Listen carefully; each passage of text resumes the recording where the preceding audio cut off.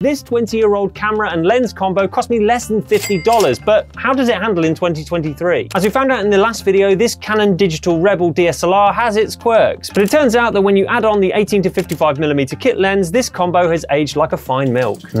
Chunky. Apparently this camera has a rule of thirds compensation feature that I didn't even know existed, because if you shoot in portrait orientation and trying to place the subject in the middle of the frame, when you review your photo afterwards, you'll notice that they've been yeeted off to the right of the frame. That's cool, eh? Okay, that's not actually a real feature, and it's more likely that there's something up with the optical viewfinder or the mirror, or that at some point it's been cursed by a gypsy. Do you like dogs? Thanks. What? In any case, although the camera might be slow and somewhat temperamental, if you can muster up the patience to work with it, then it absolutely is possible to walk away with some awesome looking photos, even by 2023 standards. But I guess that explains why